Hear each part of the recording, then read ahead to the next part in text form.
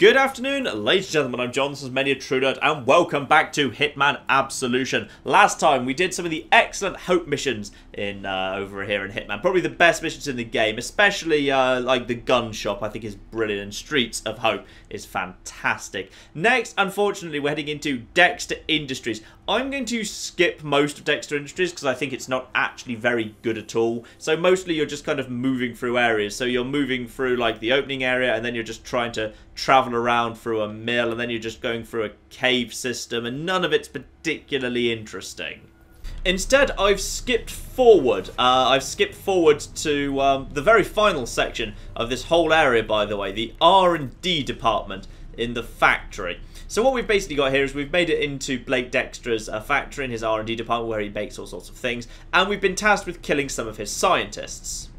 Now officially we're killing these guys for the same reason that we killed the gang in Hope, that they know something about Victoria, so therefore they have to go down. Which is actually kind of a bit odd in the Hitman verse, because even within the confines of Absolution, basically, we know for a fact that the agency created Victoria, and these guys are basically trying to retro-engineer her. But the problem that we get to is, at no point during the whole of Hitman Absolution do we go and deal with the original agency lab that created Victoria. Nobody ever bothers to do that, which is really quite odd when you think about it. That no one ever bothers to actually go and deal with the actual source of the problem.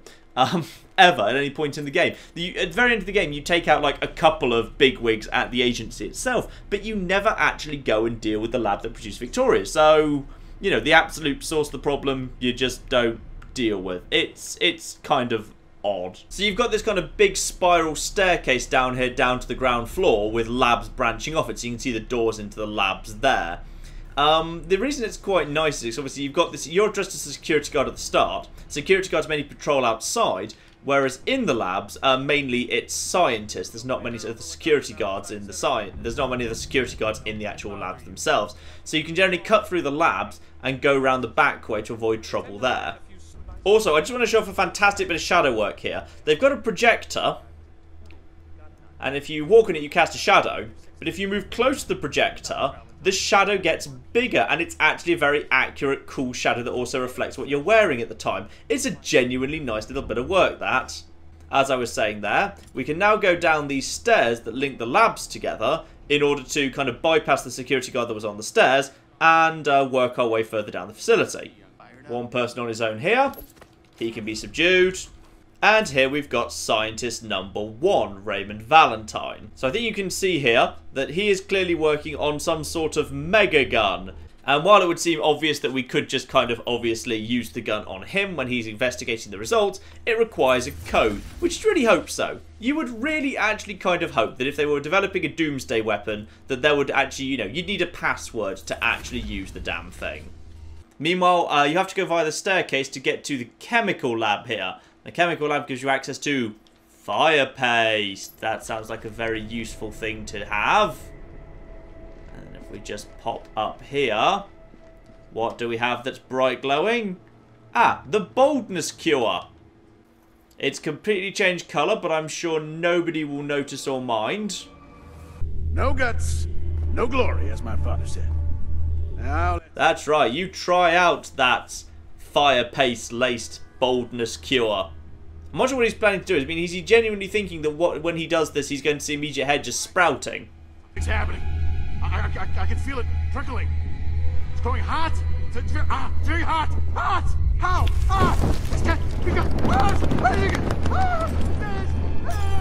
I think he tried to jump off there, but it went a bit wrong. Oh well, never mind. His head also continues burning forever. It now never stops burning. It also burns downward, which is interesting. Now, for my next step, I'm going to need a scientist. There are ones you can lure off on your own, but I can't be bothered, so you guys are going to be next. So, as usual, obviously now opposite rules apply. The guards now don't care who I am, but the other scientists will recognise people who aren't part of their team. So now you can move really freely between all the different labs here, but it's much harder to move, but it's now much harder to move actually within the lab, so you want to be staying outside if possible. Now you just have to wait for the target to head into the room under the stairs there, which you'll do soon enough. Ah, I think our target is heading in the right direction now. Lovely. Yep, in he goes. Now we can just follow him in. Guards don't mind the scientist blatantly sneaking. He'll take a seat in his thing. We just move in. Activate the robot. Walk out nice and quick. And we can hear some nice screams going on behind us as the sample arm slightly tears him apart. Lovely. And then you just pretty much call the bridge, hide, and you're done with the level. Again, it's like the elevator back in Terminus, which is you have to summon it, and then you just have to sort of wait. And just like, hope you don't get spotted in the meantime. And then you just quietly walk across the bridge, hopefully not get spotted. I'm a scientist, going into a lab seems fairly normal to me. And then just destroy the logs that were made about Victoria. Alright, it's nice that you've referenced the Altmaier files, but let's just quickly sabotage all of this business and head on our way. That should be your research destroyed, lovely. Now there's one more odd little bit of the Death Factory that I just kind of want to draw attention to, because it's more than a little bit odd. Ooh, yep, don't get caught that early. Now I've skipped ahead a little bit here. Obviously you're supposed to, you know, work your way around the hangar, take out the people, something. I've just murdered everyone because that's the uninteresting bit. The interesting bit happens when you disguise yourself as the wrestler and go into the fight itself. So you're not allowed to actually take any weapons into the arena. So you've just deposited the silver ball as you worked so hard to get with someone else, which is interesting. And as we head down here, we prepare. And this is lovely, by the way. I mean, like the way they arranged this nicely, where the guy gets dragged out in front of you with a trail of blood, and you have to go through. You have to kind of go through the flag, and suddenly it's bright and everyone's cheering. It's really well constructed. But then this happens, which is we are actually going to wrestle Sanchez. A man so ridiculously tough, we know that when we got a fibre wire around his neck, we couldn't even knock him unconscious. He knocked us unconscious with a single punch. I guess you could argue, oh, now we're ready for him or something, but it's still a bit of a stretch. And the fight does indeed descend into quick time events at this point. So we just punch him a bit, we just follow the instructions. And then this happens. I just took my mask off in front of a huge crowd. Victoria, where is she? I ain't telling you shit. The sheriff has her at the courthouse. And down he goes, nice and easy. This is actually the way you get Silent Assassin, by the way. And you notice I just got Silent Assassin there. Silent Assassin for having flipping murdered that guy. He's dead. And I don't know if they know it because he's not moving. And they're kind of backing off and giving me some space. So I just got Silent Assassin. And they know that that guy was just murdered. And they all saw my face. And I'm going to walk away. And that's incredibly subtle, obviously. So just get my silver ballers. And now I've picked up 2 guns, and apparently everyone's just happy to let me leave having done the murder. But now let's see how you really probably ought to do it if you're actually a hitman. So just head into this area, and just wander around, try not to get seen.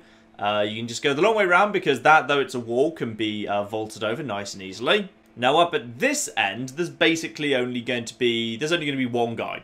There's going to be one guy who's around the corner around there in a second. So yes, there he is. Luckily in this game, corner takedowns are a thing. So he can just be grabbed around the corner and subdued for no problem at all. Just head around the back here and you can pick up a nice key card in a disguise. Use that, you can unlock this door here and get round into the back of it. That lets you enter the grate and go through here. Sheriff Skirky's got her in his basement detention, and nobody gets in or out of that place without his permission. I'll pick her up right after the fight. And with that, we learn that, in fact, all of this stuff that we've been doing, 3 missions across about 10 little subsections, and apparently, Victoria actually isn't here at all. And now you can head through into the crowd. Now this time, the real Patriot and Sanchez are fighting. Interesting, I would have thought that, like, you know, the real Sanchez would be able to just, you know, kill the Patriot in a single hit. But maybe he's deliberately just, you know, pulling his punches for the crowd. under the circumstances, who knows. Anyway, let's go into the crowd. Can the crowd protect me? I'm not sure if the crowd actually protect. I think, yeah, the crowd are offering me protection, just like they were doing, back in the train station, which is pretty cool. And behind the bar, you'll find this little area. And now we're right up top here. Use the key card that we got earlier. We can get our way into this little side room and collect ourselves some very useful remote explosives. You can also get a Morning Star here if you really want to. If you want to be super really awesome, I think that's pretty damn cool. Just continue working your way around and up as quickly as you can. C4 brick is tossed and then becomes a little time bomb, which is always fun. Luckily, mysteriously, very few people actually hear the noise, which is quite good. Very few people hear that noise. I'm not sure why. It's kind of funny, but the noise seems to be very, very localized. And with this, we finally made our way to the light rig, which can be released.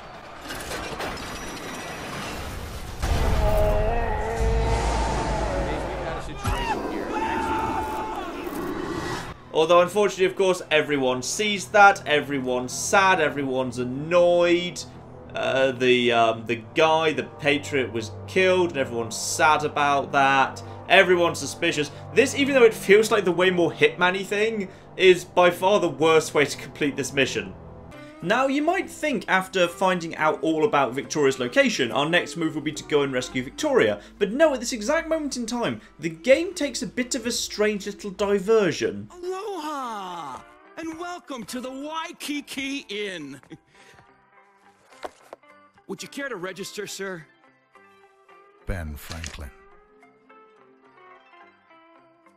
Oh. Right this way, sir. We have a continental breakfast from 7 to 9 in the Tiki Lounge. A happy hour is from 5 to 8 in the Tiki Lounge. Mai Tais are 2-for-1, pina coladas or... Anything less festive. Can I bring a bottle to your room, Mr. Franklin? Something brown. Yes, sir.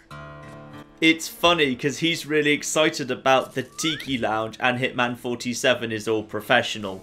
Absolution has these kind of moments of comedy, and Hitman always was a very funny game, but it was a very dark, surreal type of comedy to it. Ah, then this happens. Say hello to the agency's other staff. These are the Saints. Go with God, motherfucker. And they are indeed nuns in latex fetish gear. For some reason. The agency, I feel like I should remind you, is of course an international assassination organisation that, you know, goes around committing covert acts where being a silent assassin is ultimately what they're seeking to achieve. But they also apparently just have some latex fetish nuns in a bus who go around killing people with rocket launchers. Because of course that's what the agency has, you know, as a sideline from its silent assassination business. Now, we've got obviously our suit here. So yes, this is a little interlude where we get the agency catches up with us and we finally have to, you know, deal with the agency situation to some extent, where the agency are attacking us and we have to fight our way out. But like much of Absolution, we're kind of playing by nobody gets left alive rules here. So, you know, all of these people, even though they're just assassin sent to killers and they don't know anything about me, they don't know anything about Victoria, Hitman 47 over the course of this mission has to kill like, I think like 8 of them? It's 8 or 9 of the latex fetish nuns and they all need to go down. I guess people just got a bit confused because, you know, 47 has something to do with Catholicism, which they picked up from Hitman 2 Silent Assassin and sort of worked into the story because he goes and drops Victoria off at the orphanage, the Catholic orphanage. So they kind of thought, oh, so the agency must have Catholic links. So they've also got nuns. But the thing is, 47 didn't go around in fetish priest outfits, and these guys shouldn't go around in fetish nun outfits, because it doesn't make sense for an organisation that's desperately trying to not draw attention to itself. Like, this is the last thing an assassination agency that acts in the shadows ought to do, but It's, I don't know. I mean, this was one of the things they put in the trailer, so I guess they just wanted fetish nuns because they thought it would be an eye-catching trailer, and after that they just thought, screw it. You know what, we made them for the trailer, we might as well give them a mission too. The other particularly odd thing is, normally like in the Hitman franchise, you kind of work under the assumption that the reason everyone acts as they do is because they don't know Hitman's coming for them. You know, guards will respond to strange noises and wander off into a corner because they don't know that an assassin has just kind of thrown a bottle there and is about to garrote them silently to take their disguise. They're not too suspicious of people wearing the same disguises as them because, you know, they're not expecting someone who's quite good at disguising themselves to be able to come in, sneak in, and steal some of the disguises of their friends. But mysteriously, in this particular instance, everyone acts like they don't know what Hitman's modus operandi is. They'll respond to strange noises. They'll turn their backs and go off into dark corners on their own. They'll just generally act like they've no idea how Hitman operates, even though these people, because they're from the agency, are really the one people in the world that should absolutely definitely know how 47 does operate here. These two guys are just going off on their own. That guy's now standing with his back to everything. Kind of anyone can get around the back of him really easily. This guy's decided he's going to wander off on his own. Yep, that would have been a fantastic opportunity to grab him. So, you know, and obviously yeah, they could all be lured behind things, nice and simple. This guy's even decided he's wandered off by himself. And in a moment, he'll go and check out that nice noise. Oh yeah, you better just wander off and check that out by yourself. Yeah, that's a good idea. Just wander off and check that out by yourself, eh? But anyway, I'm just going to skip over most of this mission because it's not very interesting. The only good bit is the last bit. Welcome to the cornfield, the final part of this 3-part mission, where we now have to officially eliminate the last of the saints, the fetish nuns there that we've got one of. So, as you can see here, we're out of the little kind of complex of the whole area, which was always one of the more annoying bits anyway, so that's fine. So we were stuck in complex in a fairly linear area up to this point, but now we've got this big open area to play with, which has got some interesting ideas. I mean, the cornfield effectively acts like the crowd system, which is, I think, what makes it good. And the best bit is this thing over here. The fact that you can disguise yourself as a scarecrow. So this is amazing, by the way. This is a fantastic idea, and it's great fun. So we've got this lovely cornfield here, which is awesome. We can just kind of hide in the cornfield and move around. And I love it, because you can effectively stalk people through the corn, which is great fun. Just stay low, move around. It really gives you the feeling of stalking and hunting, which is awesome, because that's really what it ought to all be about. So we can just sneak up behind this guy, garrote him quietly, and just bring him down around, and hopefully no one will ever find him. And as you can see, this is actually quite a large area, which is really, really cool. I do like the fact that this is such a big, large area here. The coolest thing, however, is if you're disguised as a scarecrow, then you can put yourself up here, and you are officially hiding. In the same way that, you know, if you were a cleaner and you're mopping something, the way a scarecrow hides is just by putting himself up on this little thing here. And even the crows come and, like, sit on you, which is really quite cute. Even though you are kind of obviously moving there. Hitman's like, he's not even making much of an effort to stay still. His head is very clearly moving. This is also one of the really pretty levels of Hitman Absolution. Hitman Absolution had some good graphics and some less good graphics, but the cornfield with the sunset is really quite lovely. So I do think they did a very nice job on the graphics here. You also attract, as time goes by, an increasingly large number of birds. They just kind of keep landing on you, which I think it might be a bit of a joke. And if so, that's the sort of humour I like, the more subtle humour of the old Hitman games, where if you just stay still, just more and more birds flipping landing you, they just seem to keep coming. It's really quite good. Anyway, let's get down and kind of let them just take care of that. There we are. Let's get down and shoo off those birds and see if we can get ourselves a couple of people. Because again, this is more of an open level. There's more interesting stuff to do. It's just a more interesting level overall. This will be the only time you see a scarecrow fighting a latex nun today, I dare say. So yeah, it's just a fun idea, really well put together, this kind of concept of being able to hide in the cornfield and stalk and hunt and hide bodies in the cornfield. But ultimately, the main targets won't be in the cornfield for the most part. They'll be in these open areas, so you need to kind of find the clever ways to isolate all the targets here. And you can pick off their bodyguards one by one as they go into the cornfields if that's what you want to do, or you can kind of find all the clever ways. It's just a lovely mission. It's a good mission, and I just wish this had been the only part of the Attack of the Saints. If they just got rid of the whole much less interesting bit in the actual motel itself, this would have been a much stronger level. Or my personal favourite, sneak around here to the back of the cornfield, but still nice and central. And there is a nice little patch around the outside of the final enclosure that the nun walks through. And just a quick throw.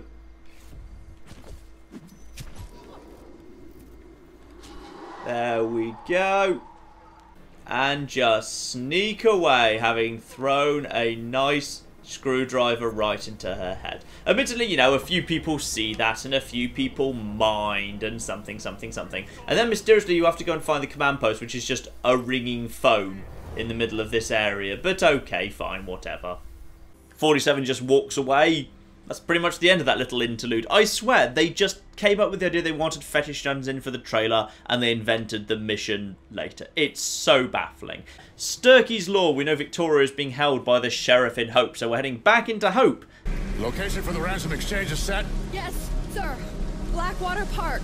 I've already assigned 3 teams for you. Good. We get the girl, make sure she's secure, then we take them all out and get our money back. Ransom is not in the agency budget this year. And we discover that, in fact, Travis and Dexter have come to an agreed price for Victoria, but Travis is planning to betray Dexter anyway. Hope, South Dakota.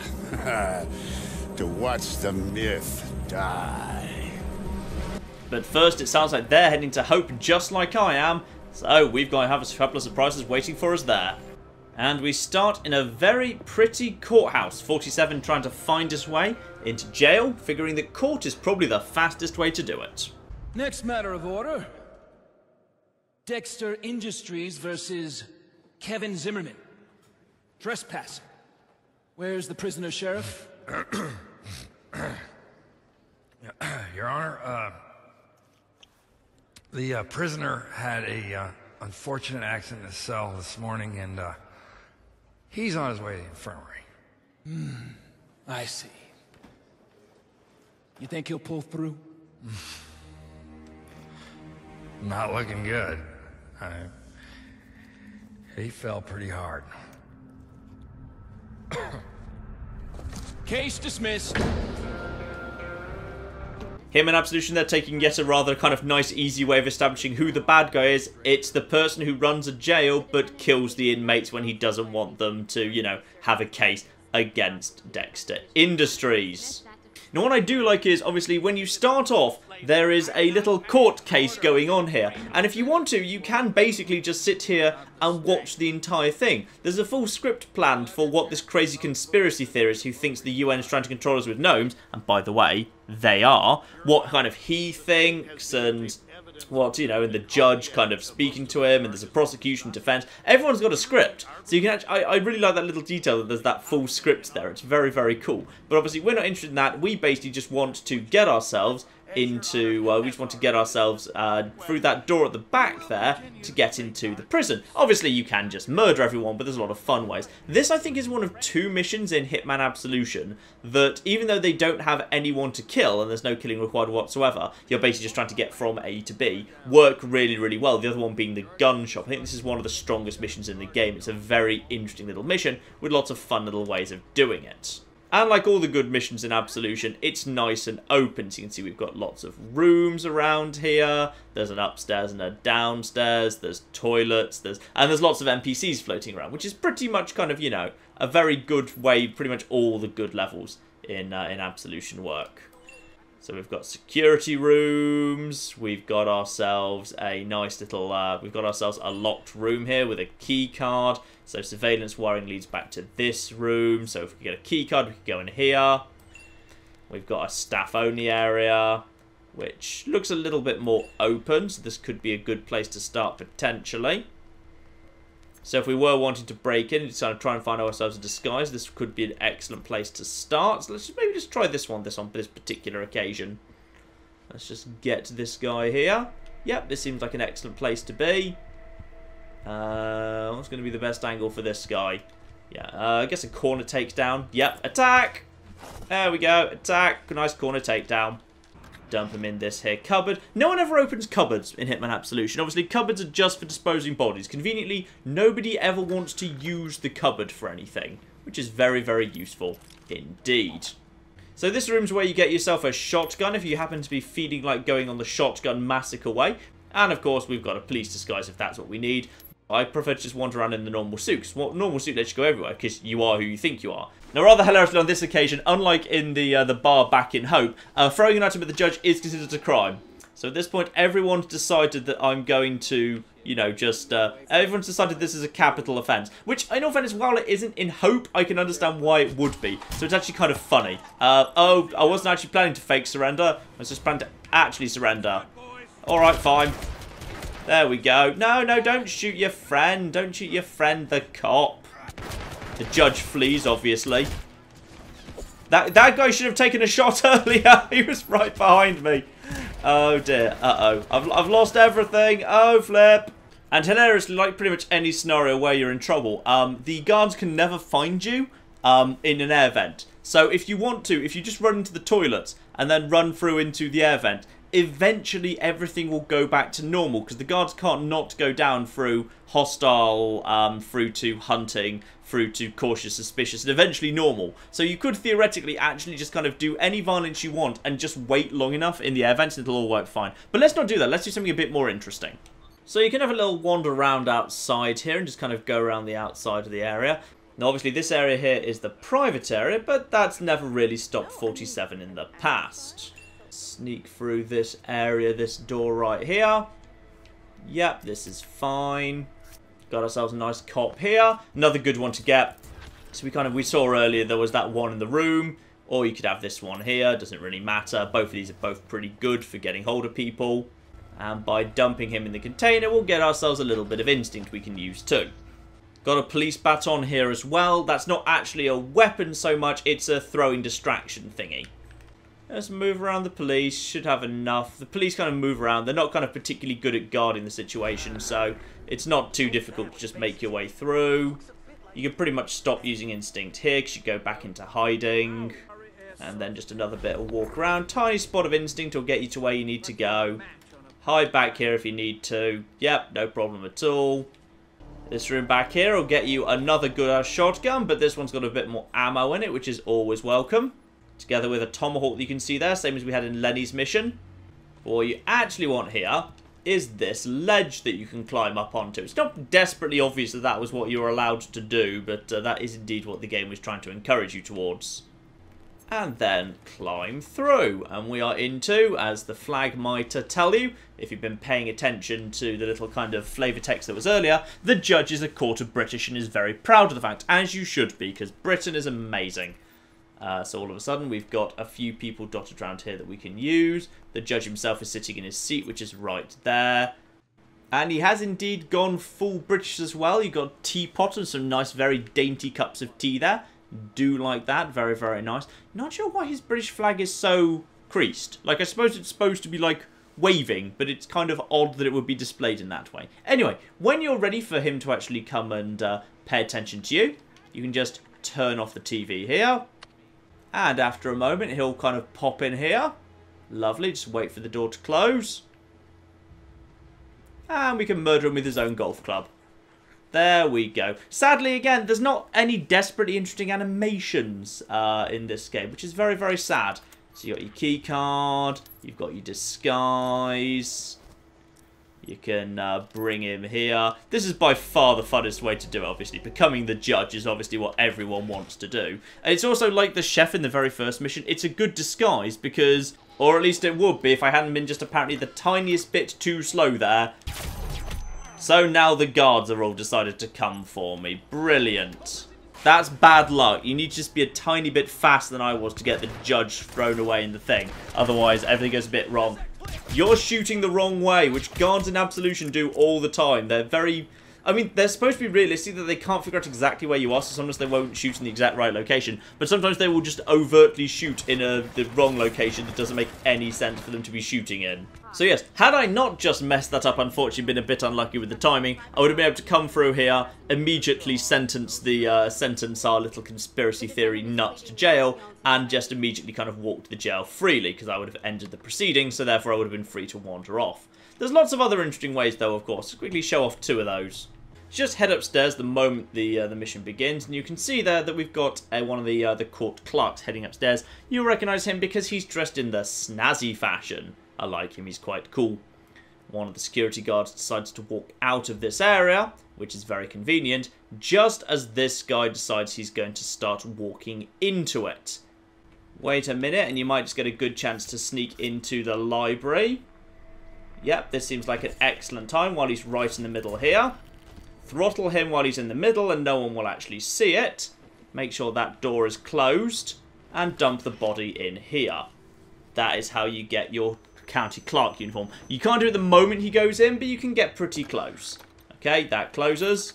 Get the disguise. Nice and quick.